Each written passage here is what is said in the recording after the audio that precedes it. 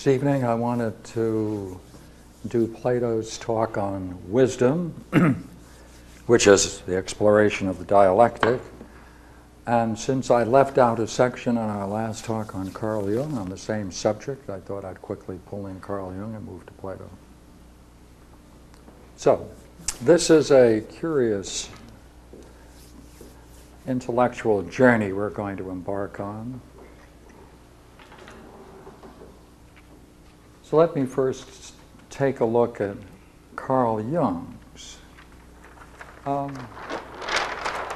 everything I have here, of course, comes from Carl Jung's two works, The Principles and Practices of Psychotherapy and Alchemy and Psychology. Now, major psychotherapy is, for Carl Jung, a dialectical process. That's what he says. So we must try to understand this idea of a dialectical process. It's a procedure.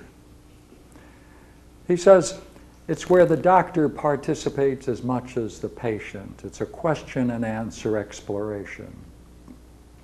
He has a couple of rules, however, which distinguish what he's doing from the Platonic tradition, of course, including Plato. And that is never to go beyond the meaning which is effective for the patient. The dialectical procedure involves a reciprocal relationship between two people. He sees it as one psychic system engaging in another. What guides him? He says, I really have two basic notions. One is the psyche has a intimate relationship with the body equally to the psyche. And that allows him then to use the same language when he says, the individual is nothing in comparison with the universal, and the universal is nothing in comparison with the individual. And therefore, one without the other is missing. It's a relationship, a reciprocal relationship that's essential to both. Now, what is this dialectical procedure? He says, when you enter into it, as far as the physician is concerned, or the psychotherapist, they must give up all superior knowledge, all claims to superior knowledge and authority. Okay? It has to be a comparison of mutual findings. It's a different kind of exploration. It's not being guided by a method. It's a comparison of what you find and what I find, and they talk about it. He says he has to give up the hat. He has to give up the image of authority to play this game with the patient. Because, as far as the individual is concerned, the individual is unique, uninterpretable. Well then, how do you get involved in this kind of dialectical exploration? Not everybody that goes into Carl Jung's treatment gets it. He said, normally, he said, I'm more willing to send people to this specialist and this specialist. If someone has a religious bent to their nature, I'm quite willing to send them there. He said, the people that are involved in this curious dialectical procedure are those that were stuck in treatment, where he says we tend to go over the same thing. Repetition is the theme. And it is monotonous. He says, hey, it's very monotonous. We're stuck. He said, therefore, what am I going to do? He said, so there's only one thing I can do. Try the dialectical procedure. That's a decision you have to make. This, for him, is a major shift in the development of psychotherapy.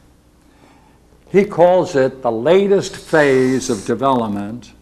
It's a complete abandonment of all past systems and methods. It's completely different. By the way, the essay this comes out of is dated 1935. Well, what is it you're doing in this dialectical procedure? He said, the first thing you have to do is you treat symbols that people have anagogically. Now, it's a fancy word, important word, for taking things on the highest level. You don't reduce them to Freudian concepts. You don't even reduce it to Jungian concepts. you take it on the highest level possible, because that brings about the process of individuation, where the individual embarks on a process of inner development leading to a knowledge and an awareness of the nature of the self on the highest level. Now, these kinds of symbols that he engages in, they have multiple significance. That is, you can take one symbol and you can explore it in many, many, many different ways at great depth. Therefore, how do you proceed with this? He says, well, what you have to do is you have to see that this is simply a question and answer game. Both parties play it. If someone has a symbol that comes in a dream or in a discussion, then you must explore it on multiple levels. You have to allow the other party as much freedom as you allow yourself. But it entails a risk. He says, this is a risk because everything may fall into question. You may question everything the person thinks and brought to it. And he said we have to be aware of the fact that there are limits. There are limits to it. Because there's no point in going beyond the needs of the patient. But yet, you're trying to get involved in an individuation process, which is a goal, knowing, gaining an insight into the very nature of yourself. Well, he says, I'll tell you how I proceed from my experience. He said, I proceed with the patient rather as if I had the dream myself. And I'm in a position to supply the content. That's what he does. Now, why does he use dreams? He says, because when I'm stuck and the patient is going over the same material over and over again, repetitious and monotonous, I'm stuck too. I don't know where else to go. He says, I do not know where else to go for help, so I try to find it in dreams. In the dialectical procedure, the unconscious produces certain images of the goal. It naturally does it once you start exploring the goals of the patient, and you treat them in this way.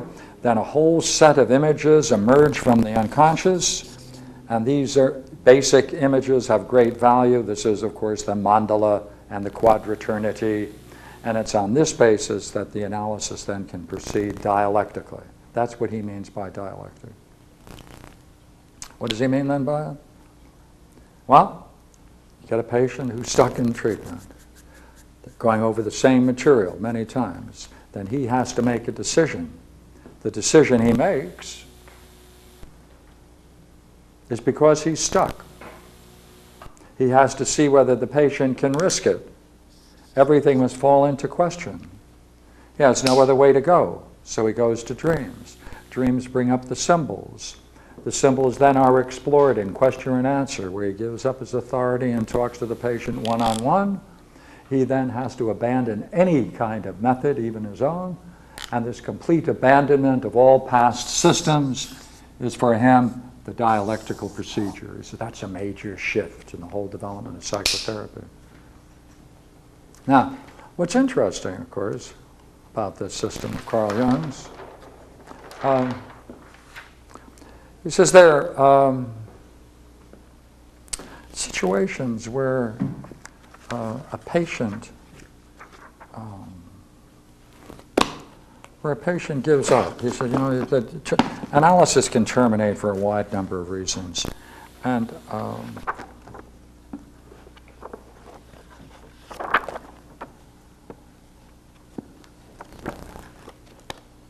I was going to read them to you, but I'm pretty clear about them.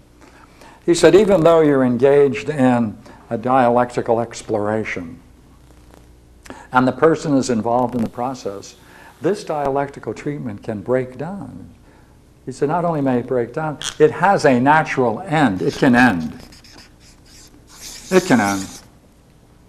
The individual may realize that they've gone as far as they want, and they don't want to go any further. They've been able to resolve some certain kinds of problems they have, and they don't really want to go on to get an insight into the nature of the self. They may end up with a new choice in career. That they may find something new has happened in their life that's significant. Many things in life may cause it, but the ninth reason he gives us, of course, is the one I love. He says, you know the reason why some of these people drop out? He says, they go into philosophy.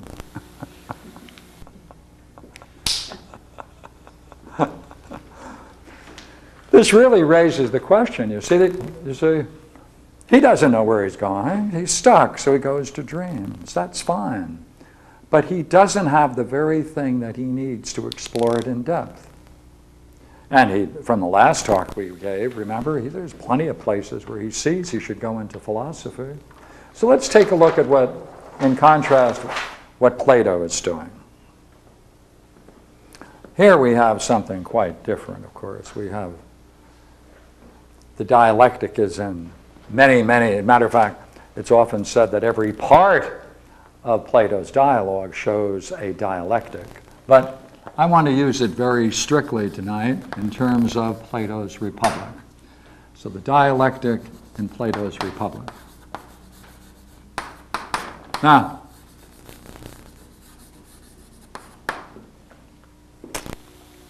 in order to get to the dialectic, Plato has to talk about 4 things have to be in place before it makes any sense. And the first thing he talks about is what he calls the perfect model of the good. Now, here is the sun. Here is light. As a result of that light which flows, then you are then able to see objects. They now are visible. Now, as he explores this, he says, exactly like this is the good, or the one highest goal. Light, he says, that's divine radiance or luminosity.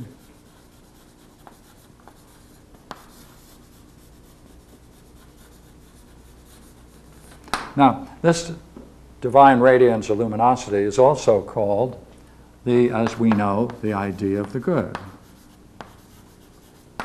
Because the word idea is a Greek word. That is a Greek word. Idea, that's a Greek word. It means to behold. To behold the good is an experience, is a vision. All right, therefore, he says, look here, we have a soul. And in a similar way, he said, there must be something from the good which allows us, therefore, to know. And the things that you know in that, what he says, when the soul rests in this realm of divine luminosity, it knows, gains knowledge and truth. And it then can appear to have intellect. Some translators use the word reason, but that's a poor word. It's really the idea of nous or noetic. It's that part of the mind which is capable of gaining a vision of ultimate reality. So then over here he says, look here, there are 2 kinds of light, of course. He said they're luminaries of night, the moon, the stars, and in that sense there's also the sun itself. And in each of these realms, just for the symmetry, let me turn that around.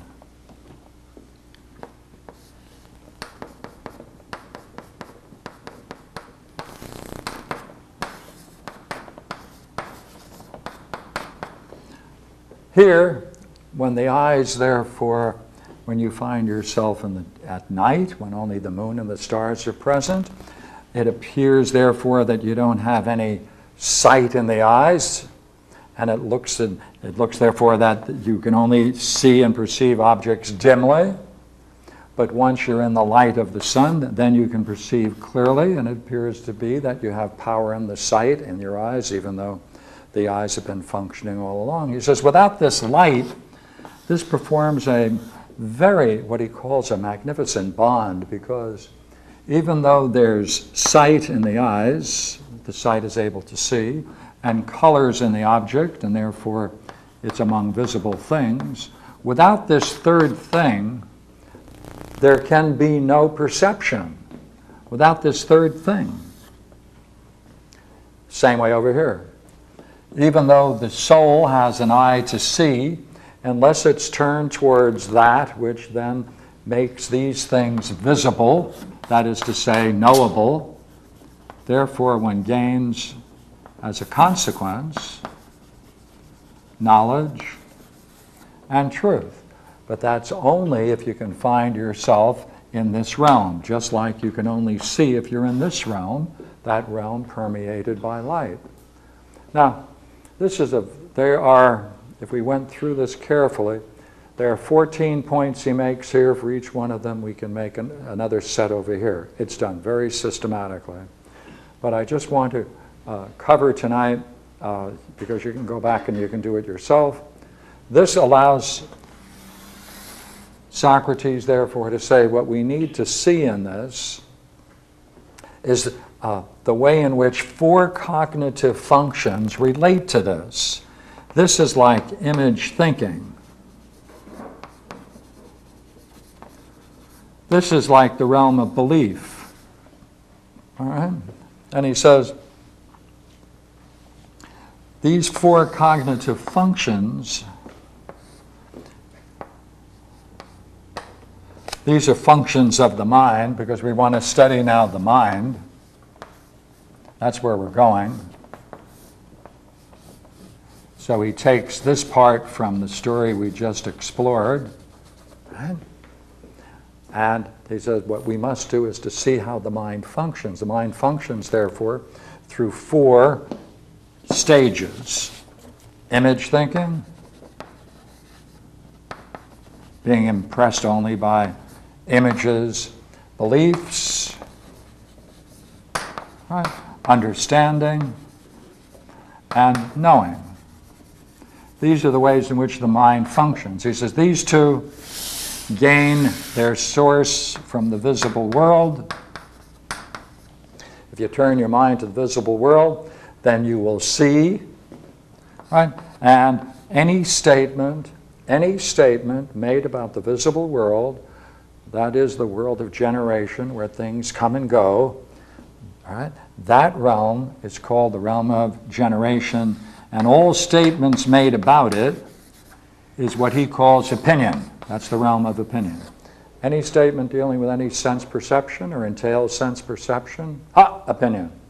Nice piece of chalk. Chalk, perceptible, opinion. He's over here, all right? There's another kind of knowledge and experience, and therefore he says the next thing which you have to grasp is understanding. And understanding and knowing. These 2 are like, this is the intelligible. And this is the invisible. So if you want to grasp the intelligible, he says you have to shift the psyche and all of its concerns from the realm of opinion. You have to turn, as it were, the interest from here to here. That's the goal. What would that be like? What kind of a nature do you have? Oh, look here, he says, I'll tell you what it's like. He said, I have to give you a story of the allegory of the cave in the upper world. And so he has an allegory of the cave, which you're undoubtedly all familiar with. A group of men who are chained and fettered in such a way as they can only see the wall of the cave in front of them. And the wall in the cave has dancing shadows passing across it because there's a wall behind them where men are carrying objects on their head and a fire behind it. And this fire behind it allows, therefore, images to be projected on the wall of the cave. They're there since childhood, and they take that to be their total and permanent reality. And that is the way they spend their lives. They're chained and fettered there, so they can't turn their head either way, and they can't get out. He says, now this is man's condition. Look here. Here we have, they believe this is their reality. the thing, if they accept these images on the wall of the cave as real, they're image thinkers. The things that these men carry back and forth across the wall, this walkway, he said, these objects are man-made beliefs. These are the beliefs that people have, taught to them since their youth, taught to them about gods, about society, about man, and therefore these people believe these images of these things, and if they do, they are image thinkers and they're stuck in a cave. He said, hey, you know what? What you have to do is you have to see what it would be like if we could get one of these people and force him to stand up, and by questions and answers, get him to see what's going on. And if you can do that, you can then perhaps force him up into the upper world. When he gets up into the upper world, the brilliance, divine luminosity, will be so intense, it will be unbearable. He won't be able to adjust to it. So therefore, what you do is you allow him to get up there and experience all these things at night. So all he sees is the luminaries of night. Right? That furnishes visibility on a low scale, but enough for him now to study things up here in the upper world in shiny surfaces, just like this, same dynamics, just like this in the upper world. So now he can study God-made things in reflections, getting used to those things. And once he's used to that, then he can move over here and see things in their true reality, the way they really are. Ah, understanding, knowledge. Allegory of the cave in the upper world. You see, I'm picking up a lot of the images we used before. Good. Now, how do you do this? How do you make this ascent? How do you make this ascent? That's the problem. Oh, he says, oh, I'll tell you how you make that ascent. He says, ascent is very, very, very important. This ascent, this ascent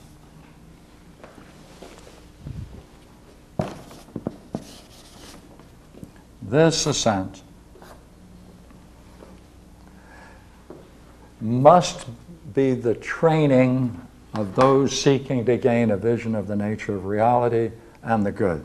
This is the training of what he calls the philosopher kings. Now,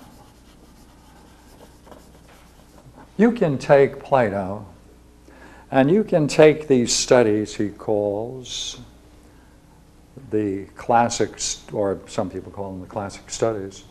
They're arithmetic, geometry, astronomy, harmony. He has solid geometry in here, but it's too, he says it's very difficult to get people to study that because of difficult to get teachers and difficult to get students who really want to study it. Now, you can take these studies. In order to get into Plato is really quite simple. All you have to see is two things. There's an everyday understanding of these things. There's an everyday grasp, I don't want to use the word understanding, grasp of these studies. And he gives examples of them. He says, oh, imagine a general not being able to count his troops, so he would therefore would have no way of knowing how many troops he has and how many divisions he has and how many segments in each. He said it would be a terrible catastrophe if we didn't have that kind of earth. That's the practical. This whole thing is the practical way of understanding these studies. There's a philosophical side to these studies that when we go into it, which is what we're now going to go into, and why are we going to go into it? Because When you're able to see the kinship between these, the kinship and community of these, the way they interrelate to one another, that's the step that allows you to pass into the study of the dialectic. That's the passageway. You have to see how these interrelate into one another so that they form a natural community. All right, now what are they, and how can arithmetic, geometry, astronomy, and harmony have anything to do with what we're talking about? Well, all right, we're not going to go into the practical. We're going to use all of this comes out of Plato. These are all quotes. Everything I do is quotes. All right, so let's take a look. Let's say we can talk about something else.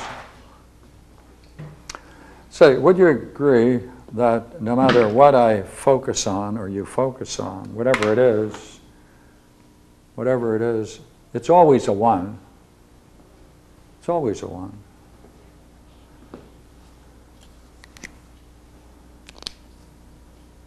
Whatever I perceive, even ideas, each one I distinguish as one.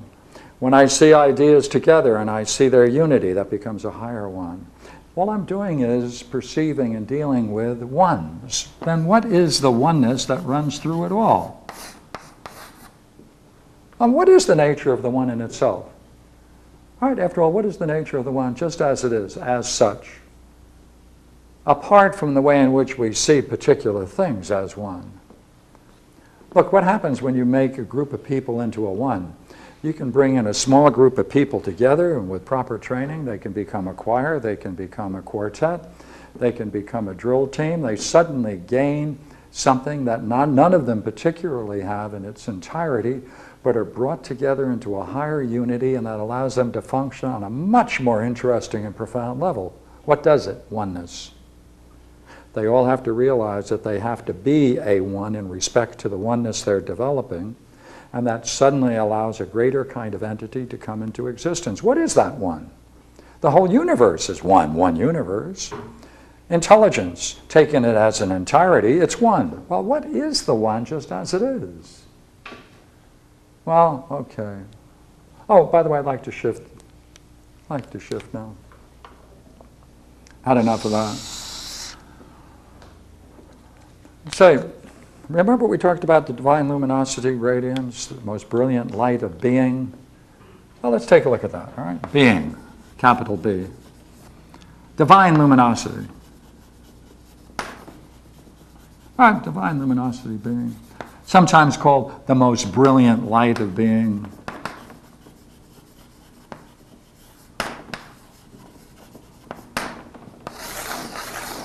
Now, that is something that always is. It always is. It's eternal. It's something that always is. Now, if you could get true knowledge of that, then you'd have true knowledge of what is said to be eternally existent. And in that interesting perception and experience, you'd also grasp the nature of truth. If you were to do that, what would you then gain? You would gain what Plato calls the idea of the good. Capital I again. That's what this is, idea of the good. What kind of study is that? Well, it's a kind of study that for Plato, it's absolutely imperative that we must see it. We must engage in the kinds of pursuits so that the soul is compelled to contemplate essence with a view towards truth itself. Now we added another word here, essence. This stuff, being itself, divine luminosity, has a natural function of turning upon itself and knowing itself. This aspect of being that can turn upon itself and know itself, that's the word essence, what we call ousia. So therefore, it's going to follow that if it's imperative for you to see it, then there's something in the soul that we must awaken so that it is compelled to contemplate this, because when you get it, when you perceive it, that's what truth is. That's what truth is. There we are. That's what truth is. Oh, by the way, This is what he calls arithmetic. Everything I did here, he calls this geometry. It's not the kind of geometry I studied. It's not the kind of arithmetic you studied. Remember what we said? There are two ways in which he can talk about this. A practical everyday sense and the philosophical. And they're so different. They are so different that unless you read it carefully, you'll miss this side of it. But that's where we're going, you see, on this side of it, the philosophical side. Well then, what's astronomy going to be? It's going to be just as strange as geometry was. He said, hey, the study of astronomy, it's the same as we're going to do that the same way we studied geometry. Well then, what's the way you study astronomy? Well, the whole goal of astronomy is to convert to right use the natural indwelling intelligence of the soul. You got to turn it around to see this. You got to turn it around. You got to compel it. Therefore, you know what? That's what he says it is. Well, once you see it, then you can talk about real growth, real speed, and real slowness. Right? And then he has this expression. Notice the way in which this language is. We should really one time go into the study of numbers and what they mean by numbers and figures. Because when they're talking about number books, all what they mean as books of analogy or proportion. Formal books 5, 7, 10 in Euclid, the number books. If you're studying them, you're studying all the properties of analogy. Everything we've been doing tonight and everything you do in Plato is analogies. Therefore, the formal study of it, that's what you get. What does that do?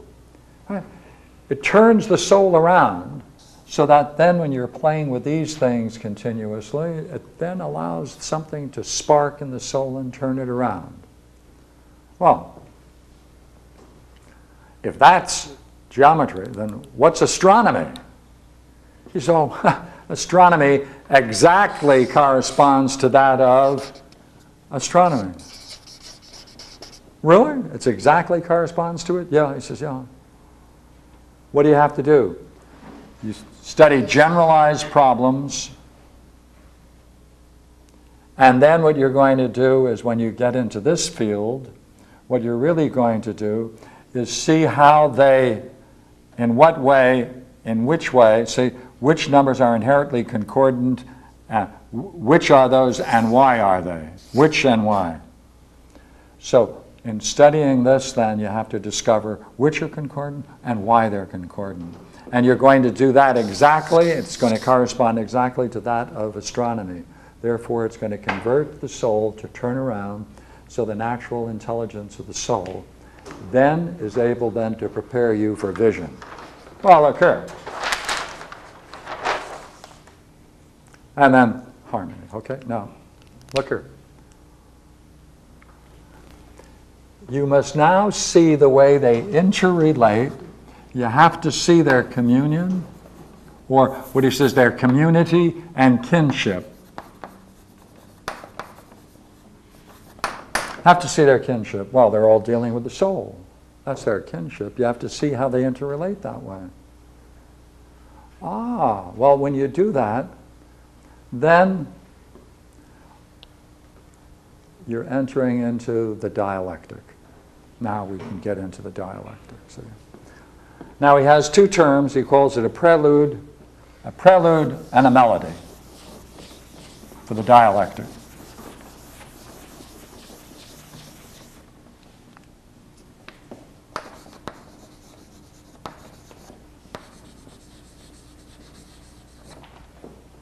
Now, what is so important about the dialectic and why is it there? Well, remember we talked about this at an earlier talk, but the essential thing is that people may in fact gain this magnificently beautiful vision that splendid vision of the nature of ultimate reality, and see it as divine luminosity.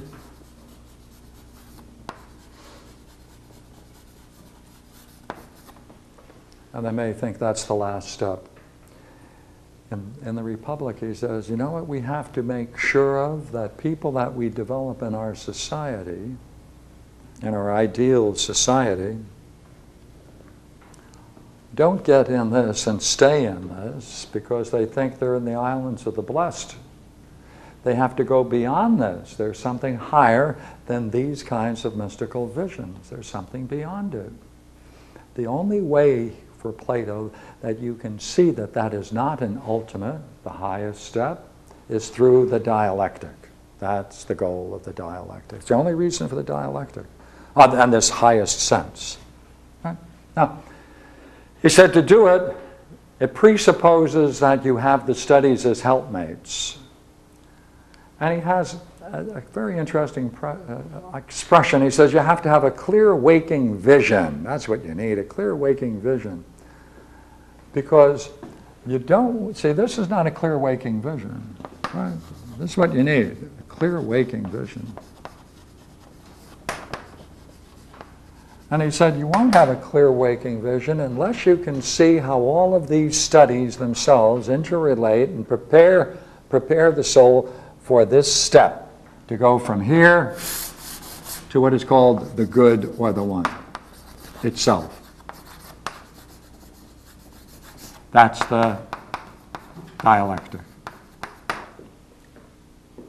Now, I'm going to read you just a short section from the prelude and then from the melody.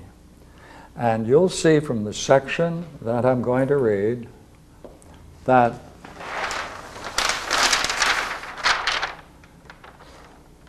he is going to go back through what we've said before, not on this page.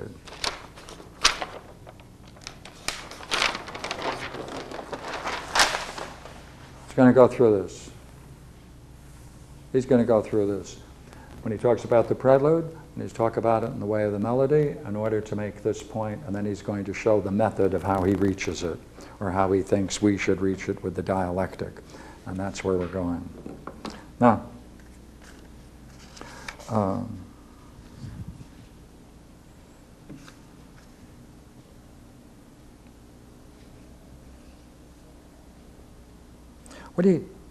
what then will you not call this progress of thought dialectical? Surely. And what is it? Now, notice now, we're going into the allegory of the cave. The release from the bonds, fetters. The conversion from the shadows to the images that cast them to the light, the ascent from the subterranean cavern to the world above, and there a persistent inability to look directly at living things, animals and plants, and the light of the sun, but the ability to see the phantoms created by God in water and the shadows of objects that are real, but not merely as before shadows of images cast through a light which compared to the sun is as unreal as they. All this procedure of the arts and the sciences we have described indicates their power to lead the best part of the soul up to the contemplation of that which is best among realities. That's what's best among realities. As in our parable, the clearest organ in the body was turned to the contemplation of that which is the brightest in the corporeal and visible region. Remember, that's what we did with the model of the good, the visible versus the invisible. All right? I accept this. He says, well then, okay, now look here. You've heard this often, and we're to repeat it hereafter. He says, let us assume that these things are now as has been said. So he's just gone through this. He's pulled elements from here, pulled elements of there, pulled elements from here. He says, all right, now, he says, now that we've done that, he said, and to go through with it as we've gone through the prelude, see? And now we must proceed to the melody itself and to go through with it as we have gone through the prelude. This is all the prelude to the dialectic.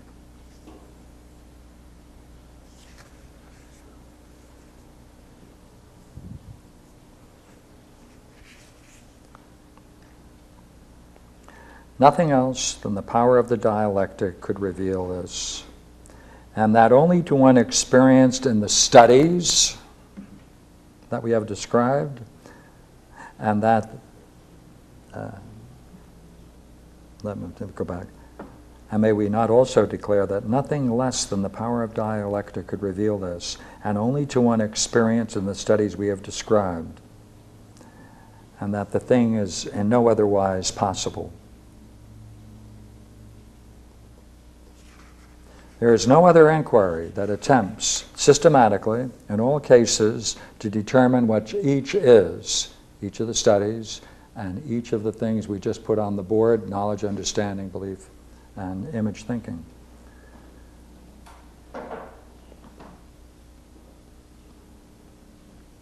Now he's going to go back and tell us what's wrong with the studies. They're incomplete.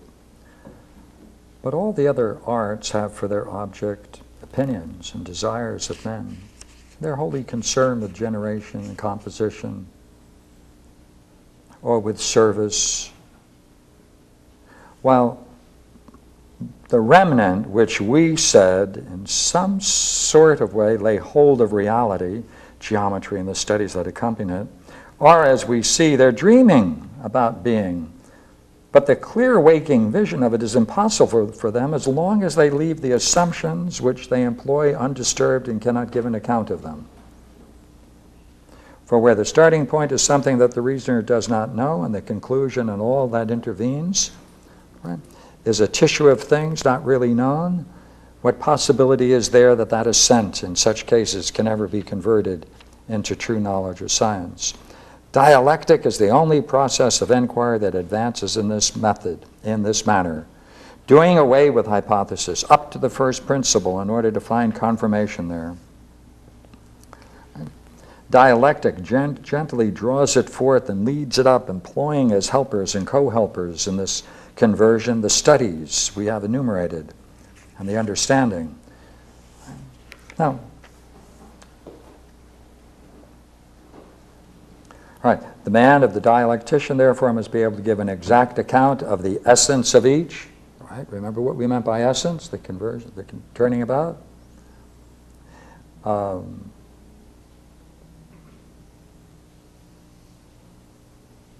And will you not say the one who is unable to do this, insofar as he is incapable of rendering an account to himself and to others, does not possess full intelligence about this matter?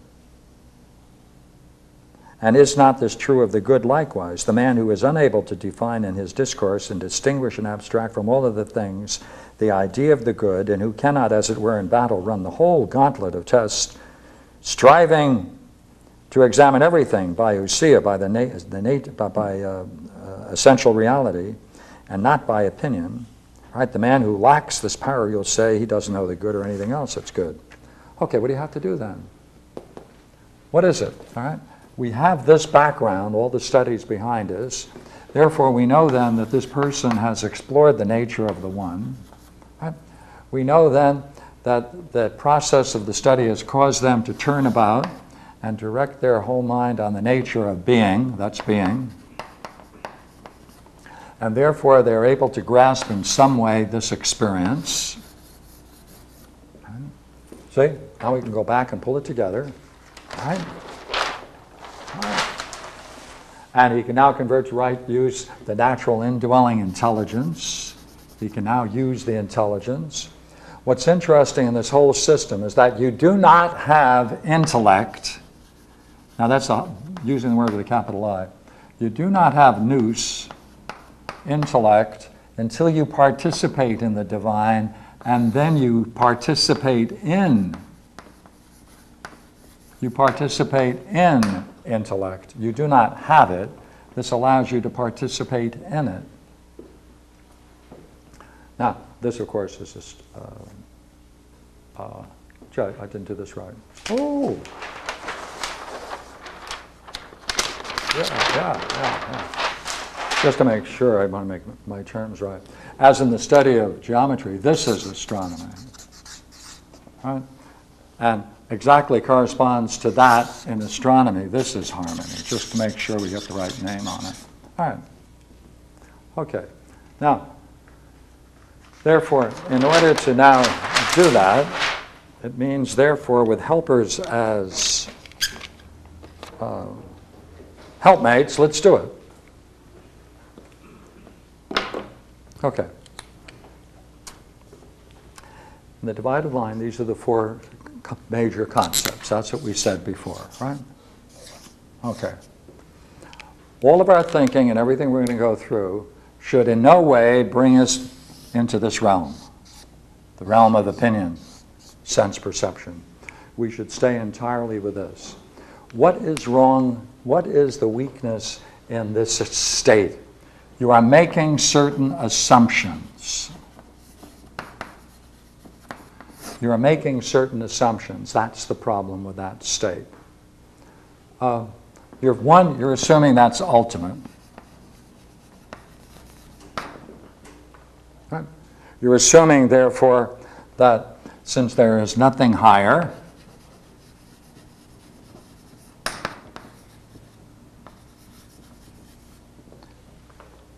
that the person has reached the apex of human development.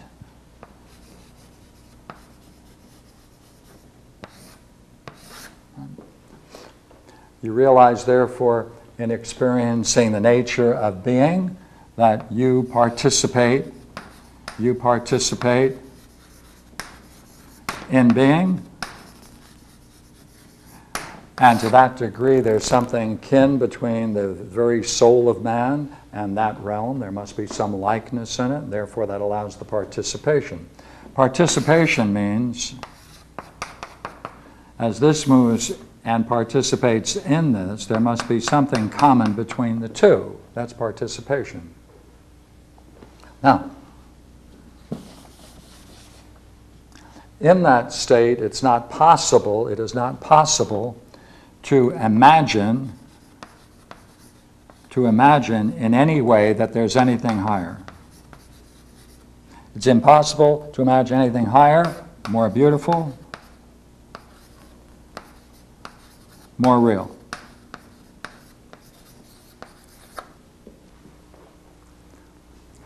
These are the assumptions. These are the assumptions from that experience. By the way, wouldn't you agree then the person with this experience would have to say the experience itself was blissful, bliss, they reached being,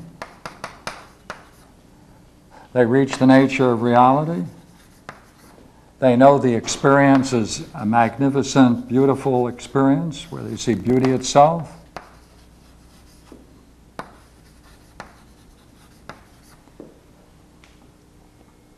And that they cannot in any way can see it in any way as less than ultimate. That's where they're at.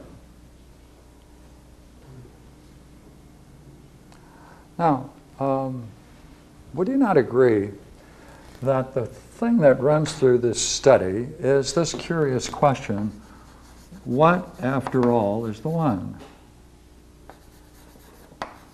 The one in itself. Would you not agree that anything that's a whole must have parts? Well, would you agree? If we mean by one, at least one thing we have to be sure about, and that is that we do not mean many. That's the least thing we can say, can't we? If we mean by one, we don't mean many. Oh, by the way, then anything that's a whole must have parts, must it not? And if they have parts, that would be a many. Therefore, this one we're talking about can certainly not be a many. Is this, what do we mean by a many? When we can assign predicates to something when we can assign qualities to a thing, plural, right? 1, 2, 3, 4, these are different. There's 4 qualities. Well, it can't be a 1.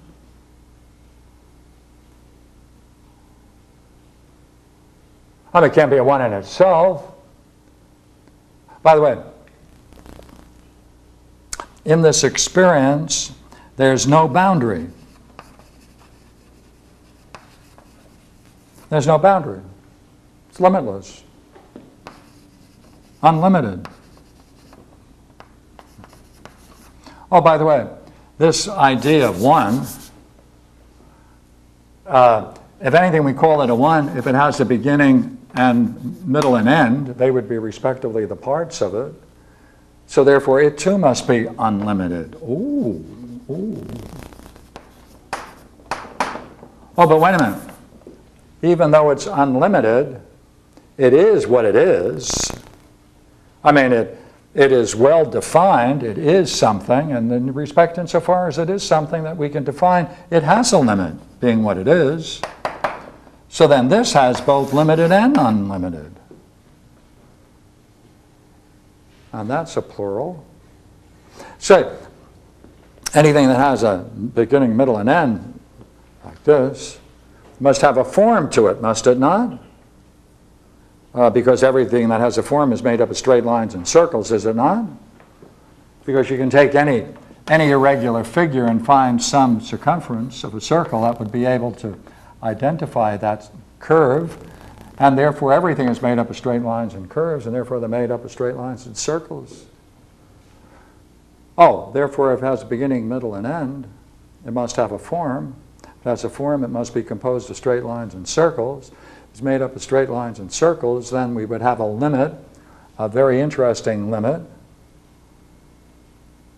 And in that limit, there would be parts of it, because we could distinguish the parts, inside, outside, around it, between it. Well, that would be a many. That can't be a 1. Oh. Well, wait a minute. Is there any sense in which you can say this was alive? Was this in any sense dead? Or was it, oh yes, it was alive. Vitality, vitality. Oh, vitality, what does that mean, vitality? Well, that means in some sense, the person who experienced it must be aware of some kind of motion, some kind of vitality, some kind of change. Oh, if there's any kind of change, it must be different at some point from another. Or if it stays where it is, it must go through, it must allow itself to be permeated or to be participated by various degrees. Does that experience emit of degrees? Yes, it does emit of degrees. Oh, it emits of degrees. Then if it emits of degrees, that means, oh, that means there must be stages in it. Stages in it, plural. It's not the 1. Not the 1 then, right? We only want to talk about a 1, not something with a bunch of stages in it. We want a pure 1. So therefore, it can't be in motion, can't have any vitality. Right. Well, if it's not in motion, by the way, it can't be at rest either, because it has to stay where it is for as long as it is. But that means to stay where it is as long as it is suggests there must be some place in which it is, and that's 2, so it can't. That's what this is, of course it is, but it can't be the 1, because that already suggests a 2-ness. So therefore, if we do have the idea of the 1, it can't be, the idea of the 1 doesn't admit of this. Oh, by the way, wouldn't you agree that all of these things must come together into some unity? Say, if being, reality, beauty, vitality all come together as a unity in a unified experience, would you not agree in order for a unity to exist, that presupposes there must be some prior condition called oneness? I mean, anything that's the condition for something is before it, is prior to it. And oneness presupposes there must be 1. Well, then the idea of the 1 is prior to the idea of oneness, unity, and therefore, by the way, the condition for this, there must be a condition for it, and the thing that's conditioned for it is always superior to the thing. Oh, so the 1 must be therefore superior to the thing. That has a unity. Yeah, because it presupposes a 1. A 1, not the 1. Oh. Oh, wow. Then, if that's the case, then this obviously must be an object of experience. This can't be an object of experience. Well, then we're talking about something that it's not an object of experience that we're saying is higher than experience. What is that? And can that be in any way apprehended? I mean, what does that do to the human mind? Oh, it allows you to see there's something beyond this that might itself, staying in the presence of it, may in fact let us know that there is in fact something beyond this mystic experience of divine luminosity, and that's the one. Wonder whether or not going over this again and again might in fact, therefore, allow my mind, your mind, to prepare not just for this kind of experience, which is certainly a very wondrous kind of experience, but maybe to be open to something beyond it and higher than it. That's what he means by a clear, waking vision. That's the goal of the dialectic.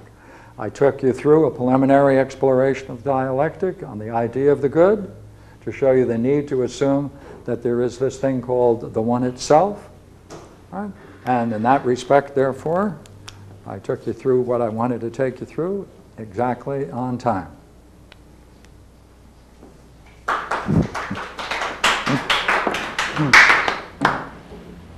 That's Plato's dialectic, and everything I quoted before comes out of the, Jung comes out of the alchemy, psychology and alchemy, and the other volume came out of the practice of psychotherapy. Nearly all of it is in, most of it is in one chapter if you want to get into Carl Jung's dialectic. Matter of fact, I can give you all the citations since some people might enjoy it. There are 4 volumes, and 16 is the one I have here. They're nearly all out of volume 16. There's the major volume, and the other references are volume 7, page 339, and